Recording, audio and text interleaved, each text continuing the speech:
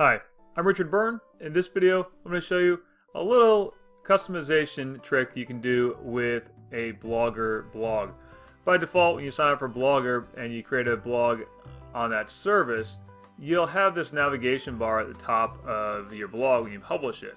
There's an easy way to change that, and the way to change that is to simply sign into your account, go into the layout, and then in the layout here, select Navbar, click Edit. You can change the color of that navigation bar or simply turn it off and save it. Save your arrangement, and now view it, and you'll see that navigation bar is gone. So it's a quick, easy way to change a little bit of the layout of your Blogger blog.